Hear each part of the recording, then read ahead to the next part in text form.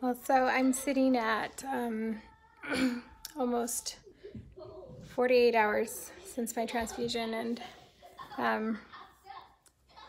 I have been pleasantly surprised that mainly the big thing I feel is just very tired.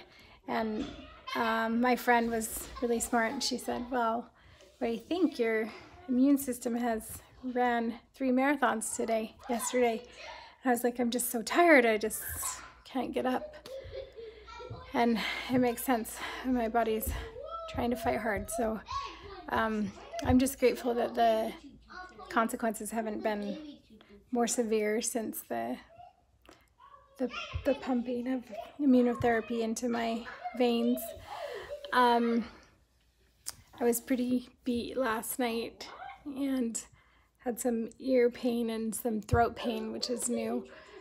But hopefully that's just nothing. Maybe I'm getting something, back to school.